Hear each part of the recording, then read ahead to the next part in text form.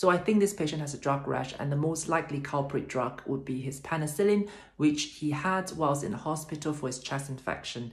So you need to maybe switch his penicillin to something else if indicated, and also try some topical steroid. What we normally go for is some Eumovate cream to the face once or twice a day for up to 7 days. You can try some topical steroid for the body and arms as well. So something more stronger, potent, like Dermovate cream or ointment. Right.